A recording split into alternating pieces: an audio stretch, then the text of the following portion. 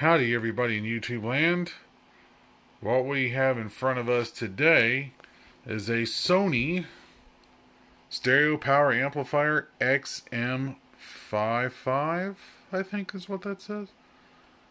Yeah, that's just a marketing gimmick. Anyways, this thing is so old that it even has these DIN connectors on it. So, this thing is vintage. Now, I've never worked on one of these. I've never seen one of these. I don't know much about it. But at least it has the wiring diagram where everything goes. Judging by the way things look on the sides, it's probably a chip amp or a very early transistor amplifier. I suppose we shall see. It's very heavy for what it is anyways. Yeah. Don't know what to expect yet. Looks like it kind of got trashed a little bit, especially in the corners. Alright. Grab you, put you over there and out of the way. It doesn't seem fun. Oh, crap. So it has this stupid... Okay, well... I gotta take the screws off from back here. Which hopefully won't be too bad. Hopefully this will be another simple repair like all the other ones were. I like simple repairs.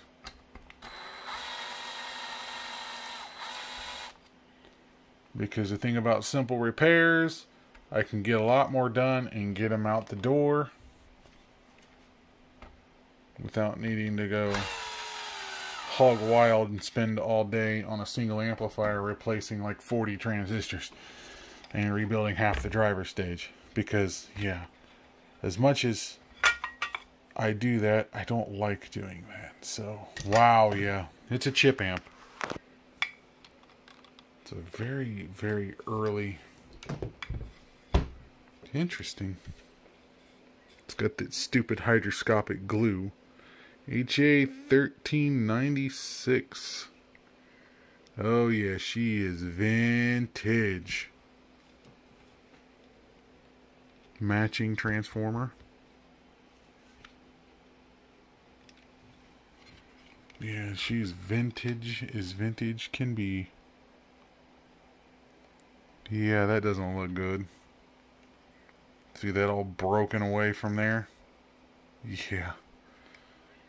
It's probably my issue. Watch it be something silly like that. I bet it is. Wouldn't that be something? Okay, yeah, this is just a little tiny little amplifier that's a very early chip amp, which means this thing runs straight off of 12 volts, which also means this thing's not going to put out a lot of power. Because this thing looks like it was designed for head units that were very, very low power. This was like a booster amplifier from the old days with the 2-knob radios. Yeah. So I want to say 1981, maybe? Because that would be about right for something like this. 1981. Yeah, it's very early. Yeah, I'll have to take a closer look, but... Yep. Alright, well... Let's figure out what I want to do next. Do I just want to leave it at that? Or do I want to attempt to hook up the remote circuit and power this thing up? Maybe. So I'm trying to think how this is done. This must be... What is this? Are these speakers? Crap. Well, let's see. Speaker, left speaker, right speaker is gray, so those are definitely speakers. Booster input. Yeah, that's right. This is a booster. So that's a high level input. So that's what this is designed for. This is designed for... What is orange? It doesn't label orange. But it's there. Oh yeah. It says yellow. That is not yellow. That's orange. That's yellow. That's orange. No, that is... No, I don't know what that is, but that's... Anyway, so yeah, this is designed for a 5 watt or 10 watt 2-knob radio to give it a little bit more power. That's it. And it's got some equalization in there. So yeah, let's get the power hooked up and see what we got. Alright, I have power connected and everything is on. Idle current seems a little high for something that's not got a transformer in it, but I'll give it the benefit of the doubt. Now, before I just start connecting my speakers to that, I want to look at the DC offset at the speaker jacks, which this is not a split rail amp, so there shouldn't be any DC unless something is wrong, like if one of the, because there's output filter capacitors in here, so unless one of them's bad. So anyways, let's go ahead and check that right now. 0.9 volt. Let's check the orange one. Nothing. Okay, not terrible. But that could be a leaky, anyways. That could be a leaky coupling capacitor somewhere. Anyway, so let's see. Let's check the one that's 0.9 volts. Got sound on that one. Let's check this one. This is so hard to do with one hand. Nothing.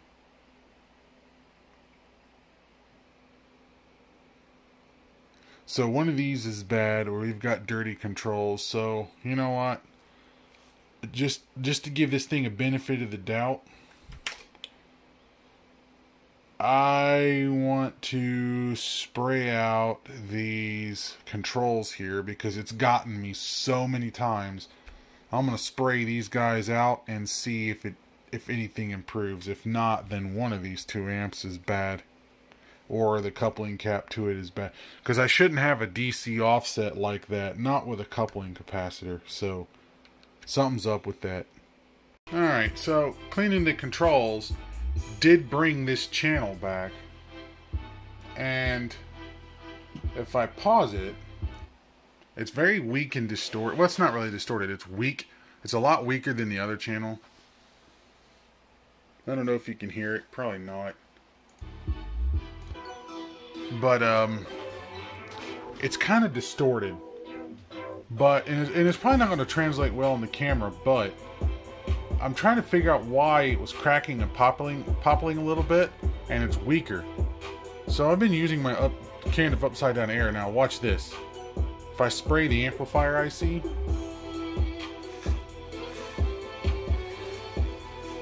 hear it getting muffled?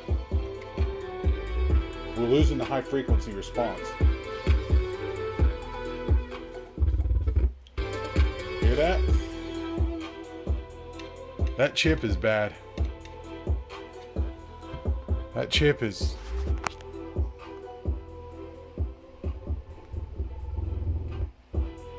It's not good. Because I'm pretty sure the other channel doesn't do that. Because if I go to the other channel, first off I'll unwrap all this. Just unwrap all of that for right now. Goddamn wires. Now if I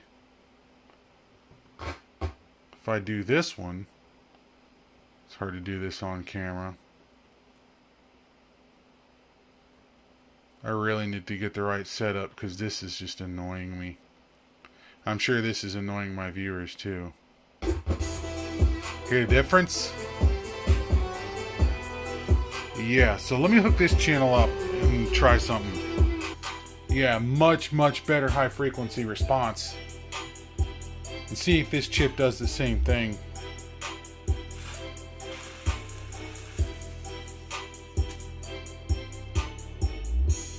No. It does not.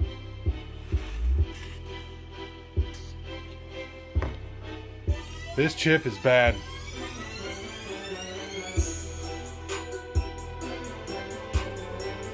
The HA1396 is defective. We're gonna have to get another one. It's not these, because I've already sprayed the preamp boards here.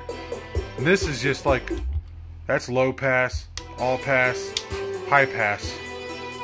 They call it that, but that's really what it is. So if I go into low pass mode, you see what I mean?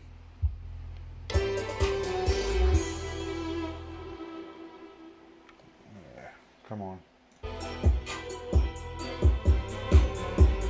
That's cranked all the way up. It's a lot louder. The camera's probably compensating a lot for it, but just leave it right there for now. So this channel's working fine. This one, that chip is bad, or one of its associated capacitors is leaky. And I don't mean physically leaky, I mean electrically leaky. Because remember, we had a DC offset on one channel, but not the other. Which channel's working? The right channel. So yeah. This is the right channel. Yep, that's the right channel. Which is this side. So yeah, we got a problem here with this chip. This chip's even getting warmer than this one. Yeah, this wow. This is cool. That sucker's warm.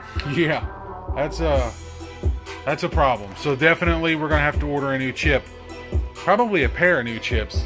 Debating whether I need to get new caps or not, but more importantly, we need to find out what this thing's actually worth. Because I don't want to stick $100 of time and parts and all that stuff in this thing when it's only worth $20. You know what I mean? So, yeah. Alright, see, now we're back on the bad channel.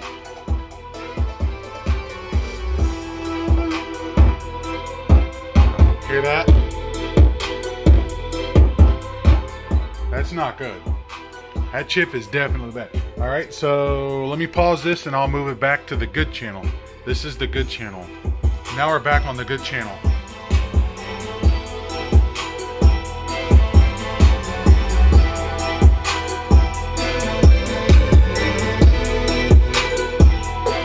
Yeah. Yeah.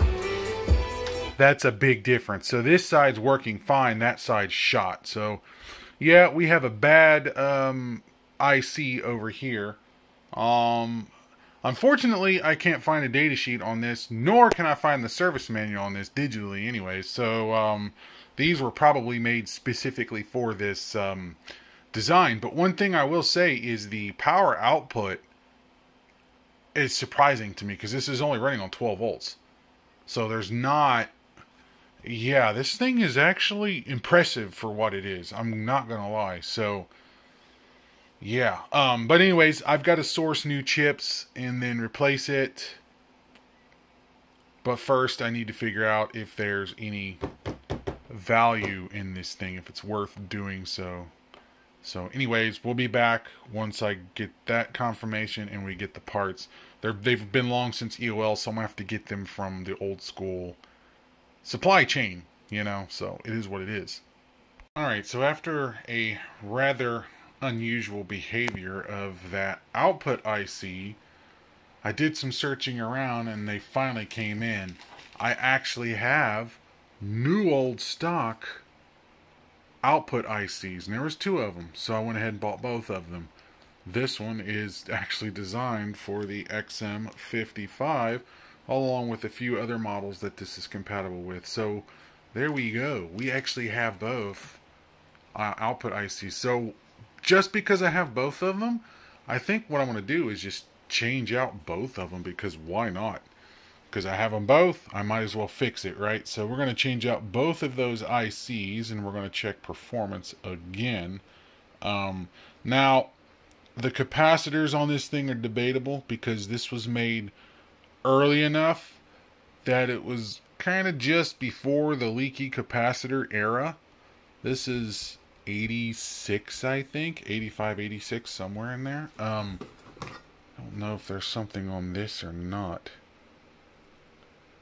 No, it doesn't say, but yeah, so we're somewhere in that ballpark. We're going to just go ahead and replace both ICs, and we'll just do that for now and see what results we get. Hopefully it fixes it. Now that I have the board out, I do find it interesting. It looks like these chips have been reworked before with the flux on the solder joints, but no, the rest of them really kind of have that look to it. Huh. The things that make you go, But I figured while I'm in here, when I pull these chips, I might as well inspect all the rest of the solder joints and see kind of what's up to make sure everything is kosher. Alright, so, weird design, but the new IC, or the old ICs are removed, and the heatsink only goes here and not over where the die is. Kind of weird, but okay. So I went ahead and replaced those two. I got the new ones installed, and I got some nice new thermal compound in place. Like I said, the dies don't really touch the heatsink, just the tabs, which, I don't know, that just seems kind of like a design flaw to me. But anyways, so that's all replaced now. So at this point, I think I just need to hook it up and see if the performance actually improved. It should, but we will see for sure. Wow, that sounds far, far better than what we had before.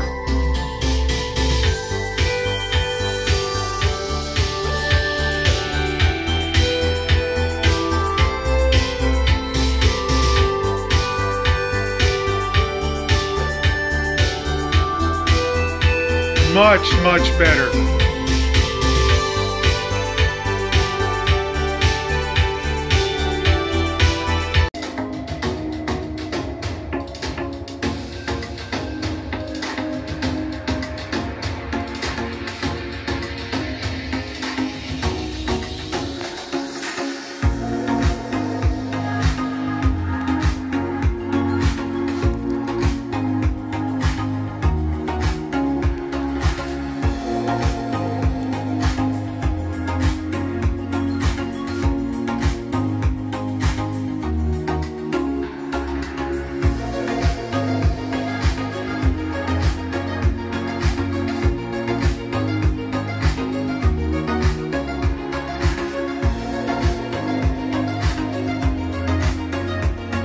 And there we have it. That is one successfully repaired Sony XM-55. So she's ready to go on to its next life, wherever that might be. Not entirely certain, but I think we're ready to go. Doesn't have a whole lot of power, but hey, you know, for what it is, it works pretty good. So anyways, if you enjoyed this video, don't forget to hit the like and subscribe and all that fun stuff. If you have a comment, please feel free to leave one. Until next time, guys, thank you for watching.